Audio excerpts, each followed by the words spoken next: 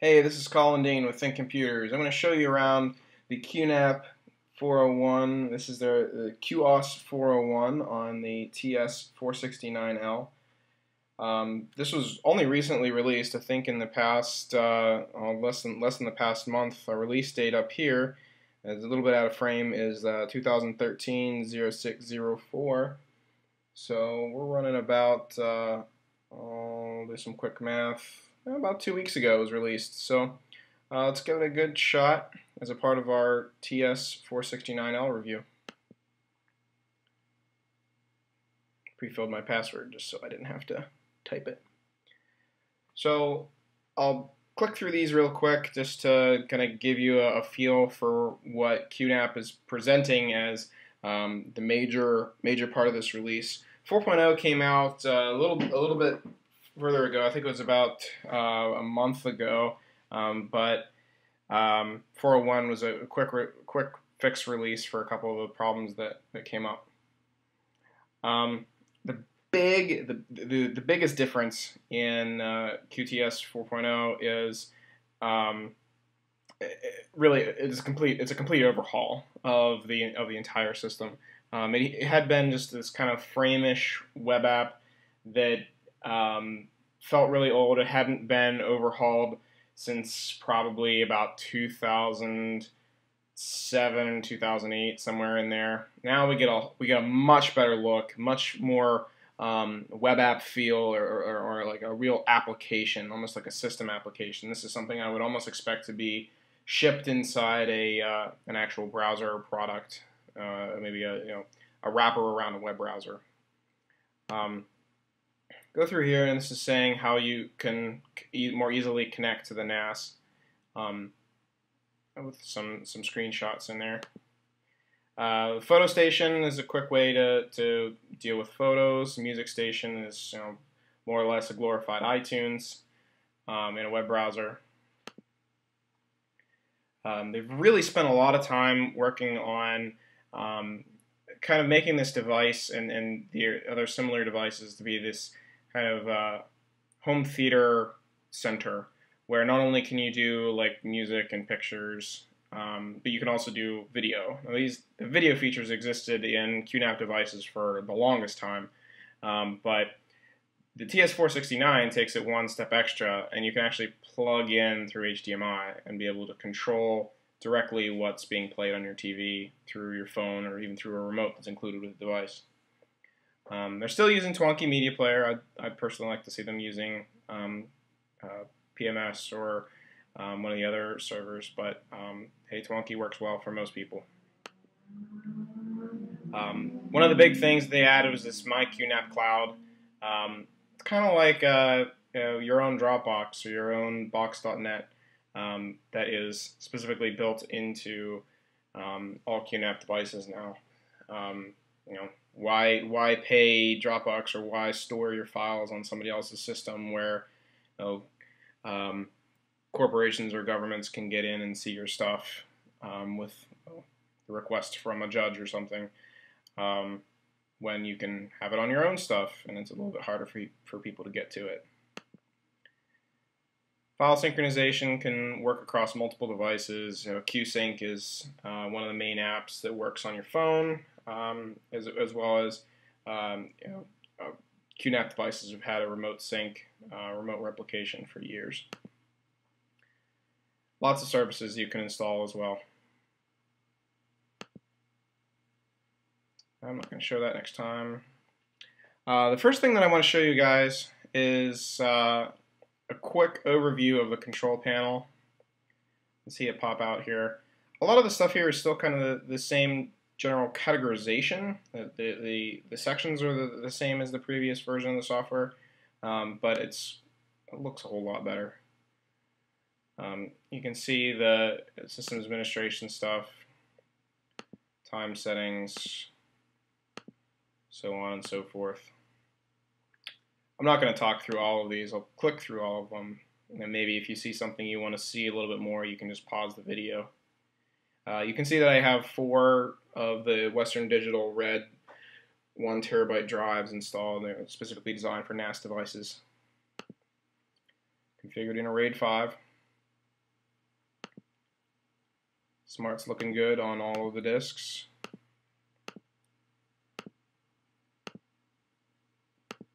Don't have encrypted file system on this, although there's something about how the password works that I'd like to try. Maybe I'll do that as a part of the later part of the review. iSCSI, if you want to use that, as well as virtual disk.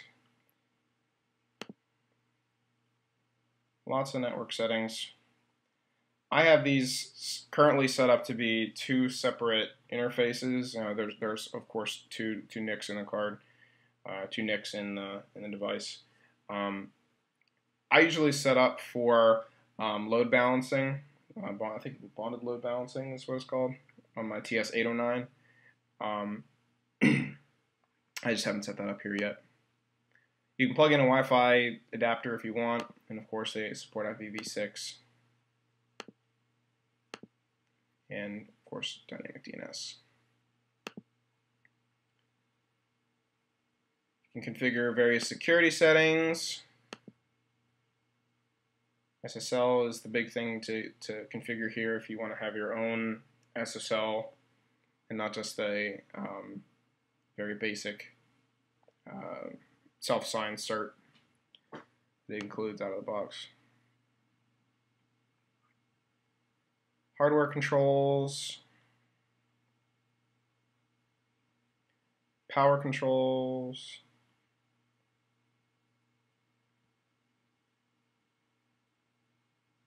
notifications. I have this set up on my TS809 so that I get notifications primarily whenever my backups fail. But it also is really cool to use as a power power status. I have my device plugged in, my TS809 plugged into a CyberPower NAS, or I'm sorry, not NAS, UPS.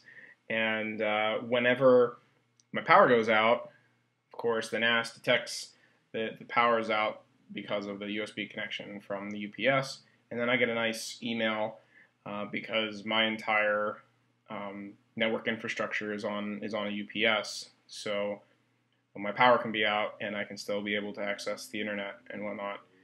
And if I'm not home, then I know that the power's been out, and I know that, oh crap, I get to start worrying about resetting all my clocks and stuff. Firmware update, it's really cool because it'll automatically check, or you can do it yourself. Backup settings and such. They rely on you to back up your own data if you ever want to do that, but you can use this to back up the settings. External devices, we get into external storage, USB printers, and UPS. I don't have anything plugged in, so you're not going to be able to see it. System status pops up in its own separate tab. I'll full screen it here so you can see it a little better. You can see that I've had it up and running for a couple of days. Some traffic going to it. I don't have a lot of the services turned on, just the things that I enabled out of the box.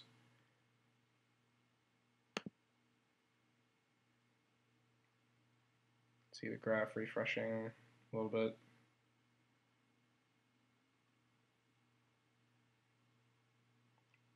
I don't really have anything on here yet.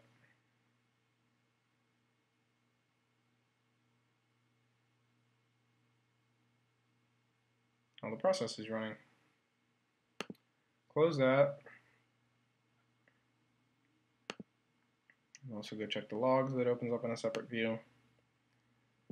You can see all of the various log messages.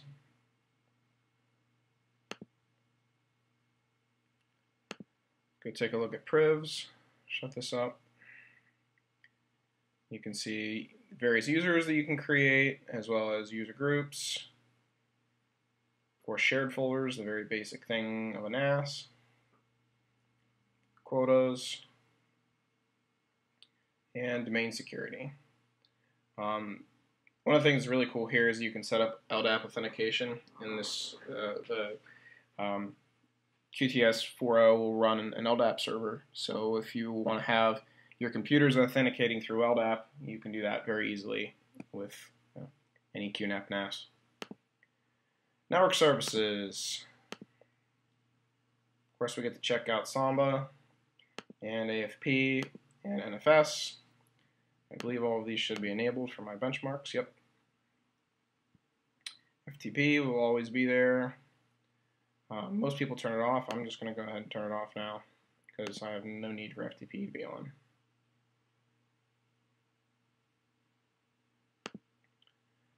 Telnet and SSH, and I prefer to have SSH enabled because I do a lot of my remote administration and copying up with SFTP. SNMP, if you want to monitor it, I personally prefer not to use SNMP on my own network because I really don't have enough devices to merit it. UPnP and Bonjour, these are really cool. You can see whenever a, let's see if I can get it to show up here. You can see over here,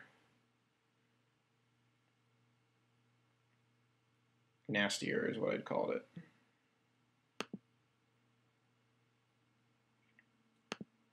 And recycle bin, as well as the QSync control panel.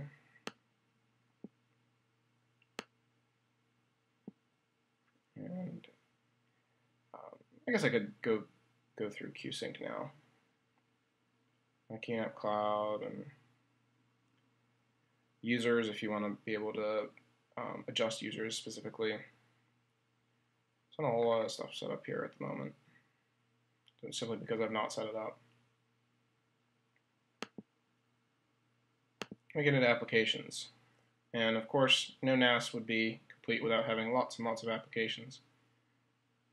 This is where they turn various stations, the built-in web applications, to modify photo station, music station, multimedia station, file station, download station, and the surveillance station.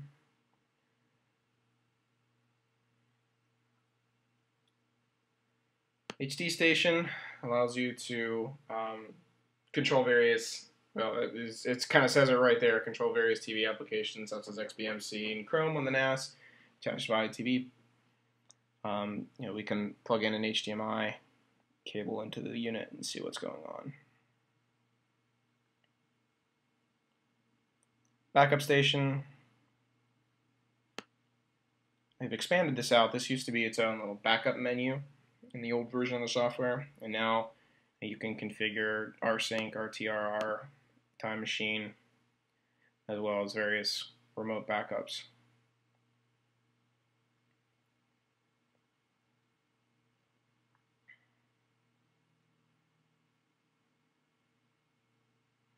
I would really like to see not just S3 support. S3 support was added years ago.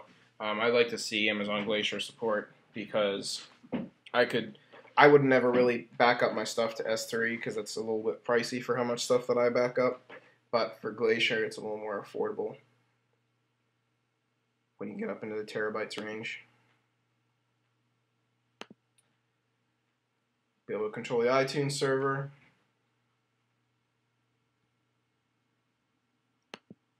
And DLNA, which is the Twonky media player. Media server, really.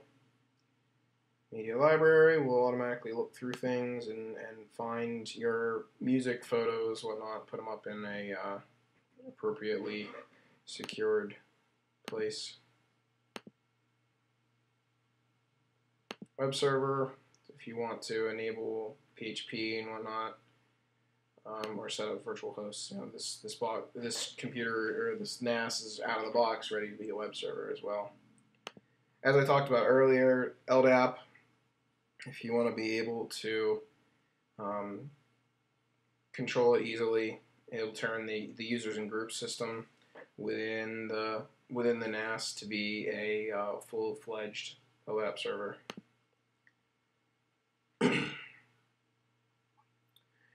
Through here, you can enable OpenVPN and PopTop. I know that I'm planning to set up OpenVPN using my own TS809 whenever I get it upgraded to 401. and clients and see the connections. MySQL, MySQL, depending on how you prefer to pronounce it. More ability to be able to set this up as a full-fledged web server, as well as a syslog server in case you want to have the NAS collect syslogs from all of your syslog running hosts, so primarily Linux hosts. Antivirus through I believe they use ClamAV, and you can have it scan regularly to be able to find stuff. This is particularly useful, not so much in a home setting, but in an office setting, or if you have multiple home users who are using the system. Radius, if you want to have your wireless networks authenticate back to Radius and LDAP. I don't know if these can tie, if the Radius can tie in LDAP. That would be really cool if it could. And TFTP for trivial FTP protocol. Now we'll pop over to some of the other things. PhotoStation, show you around very quickly. These are some of just the ones that they include out of the box. See, it has a very iTunes-ish feel, or I'm sorry, iPhoto feel, as well as the ability to use QSync, slideshows, and all kinds of photos, videos, whatnot.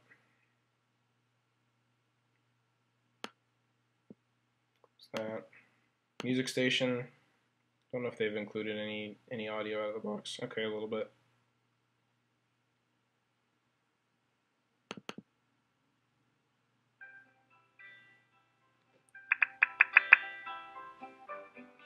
So, I believe it's a Flash-based player. If it's not, no, it might be actually. I think it's HTML5. Pretty cool.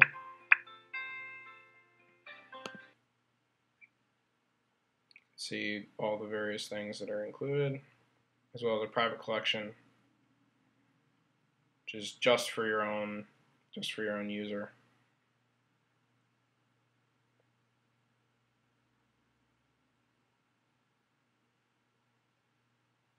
Pretty cool. Video Station, I think, needs to be installed, so I'm going to skip it for now.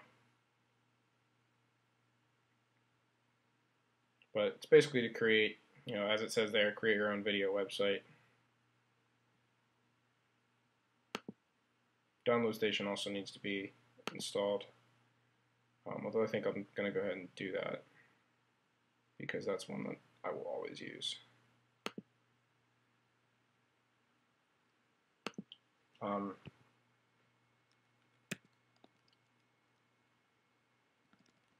I actually prefer transmission for when I'm doing BitTorrent stuff.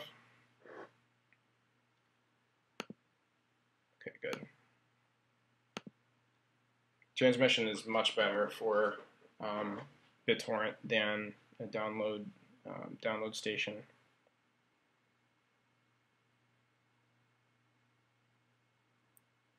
Okay, download station's in. We'll take a look at it. Has a very uTorrent-ish feel, and really just add a line, and if you put in something with the torrent, then it'll just automatically start it.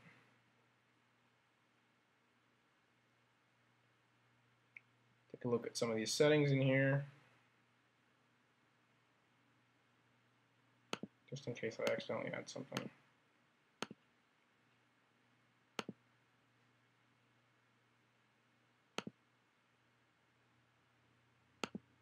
It's kind of cool. You can add an RSS feed to automatically download things too.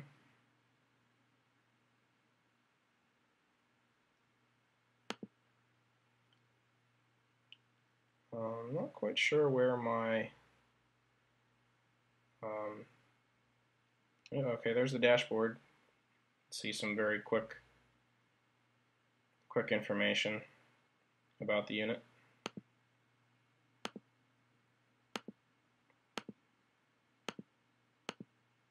Flip between these.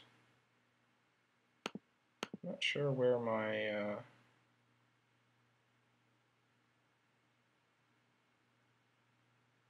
Transmission went.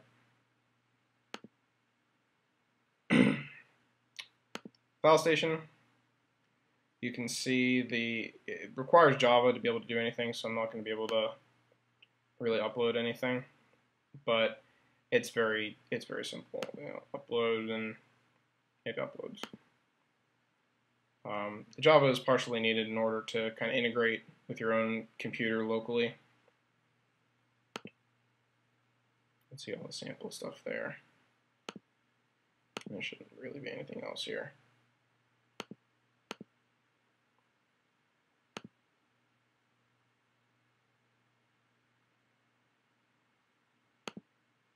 Backup station, which we already saw. My QNAP Cloud, we'll take a look at it. I don't want to set it up just yet.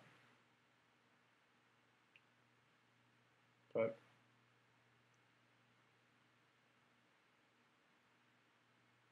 it'll allow you to upload, and these are ways to get into it. The auto router configuration will use universal plug and play UPnP to punch a hole in your router so that you can connect to it directly. The VPN part will allow you to connect through a VPN service, so that you're only opening a VPN port, you're not opening the file ports directly.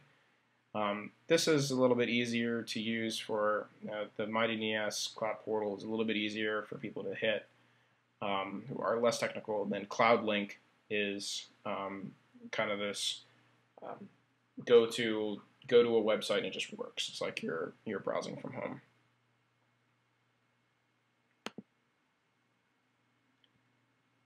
QSync, which I think we already saw that one. Antivirus, which we already saw.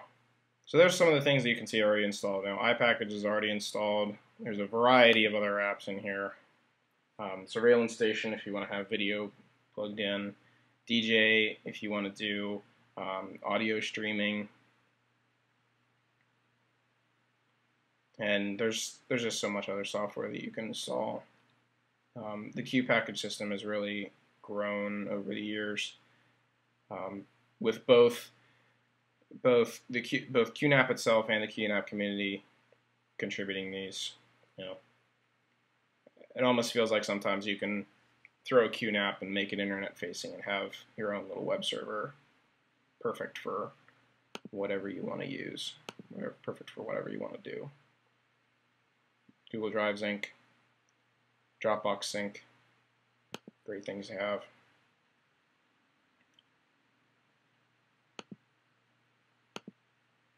Moves through here a little bit. Asterisk if you want to set up your own telephone system. VoIP uses the SIP protocol.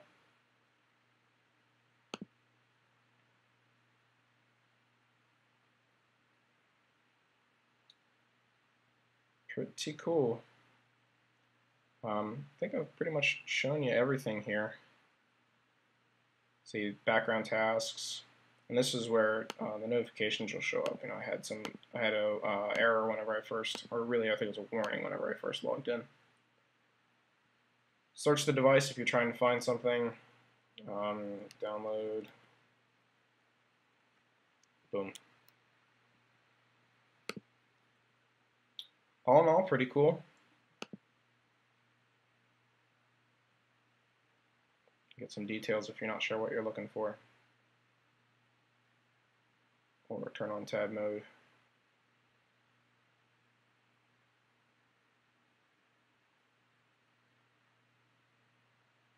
And then everything is always full screen, which I think I kind of like the window mode. Be able to run more than one thing at a time.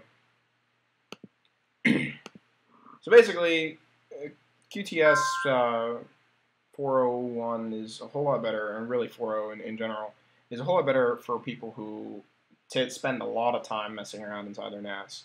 And really, it's kind of an incentive to do more of that.